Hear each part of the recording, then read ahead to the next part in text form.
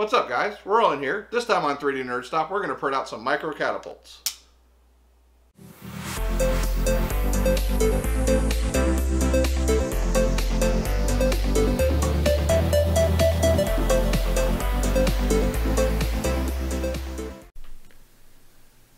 Alright guys, here we are. These are the micro catapults we're going to print out. Now I've actually got two of them I'm going to print out because I couldn't decide which one would actually work better. There's actually more than just these two on Thingiverse, but these are the two I like the most, so these are the two I picked from. So we have this catapult here, and we also have this catapult. One thing that interests me about this catapult is the fact that it prints flat like this, and then it hinges up and everything into the catapult position. So I think that's pretty cool.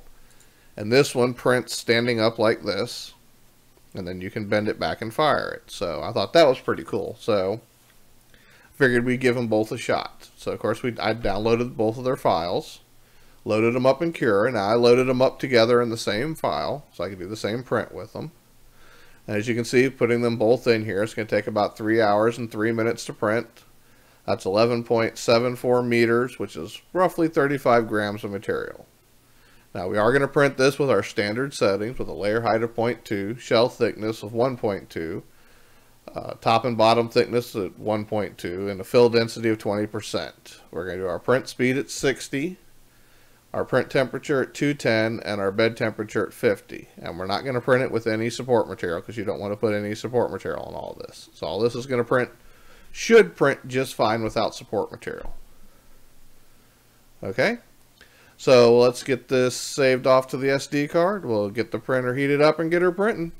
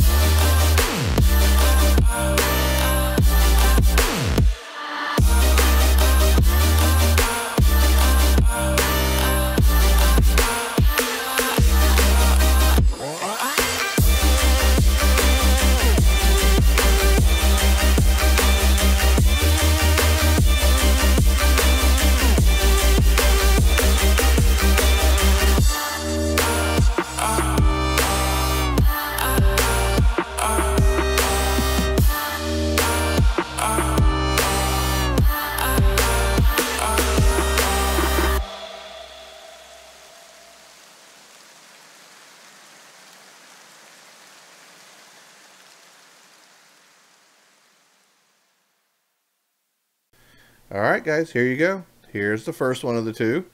This is the one that prints out flat. All you have to do is just fold the trigger back here and then fold back the actual catapult part itself. Now this one folds back real easy. It was not hard to break the joints free. In order to fire it, you just lock it down into position, load it, and then fire it with two fingers, and this one fires really well.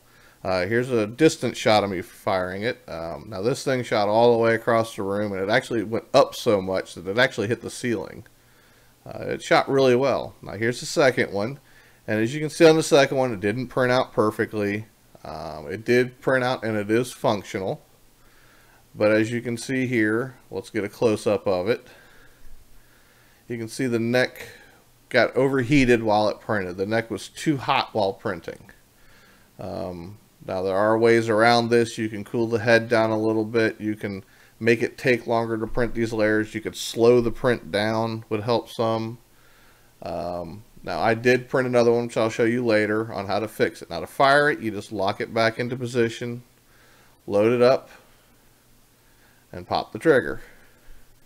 Now this one shoots fairly well. It's not quite as powerful as the other one. This one shot almost as far across the room, but it didn't nearly go as high. It didn't hit the ceiling. So it did okay. When I reprinted it, I did 4 of them at once on the build plate. So by reprinting with 4 of them at once, as you can see here, oops, focus, it printed out really well. The neck came out almost perfect. It printed really nice because it had enough time to cool between each printing of each neck. Okay, in order to fire this one, it's the same thing. Now I did notice with this one the first time, because this is the first time I tried to cock it back, I couldn't get it to catch. So in order to fix that, all I did was let it go forward and push the trigger forward a little bit, and then it caught just fine.